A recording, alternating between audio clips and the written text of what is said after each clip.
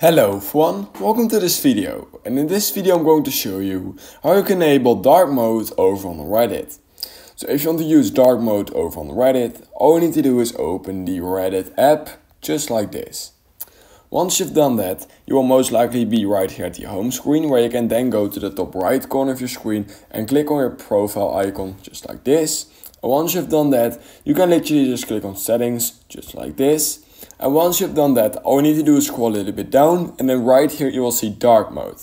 And you have a few different options. You can basically just enable and disable dark mode right here.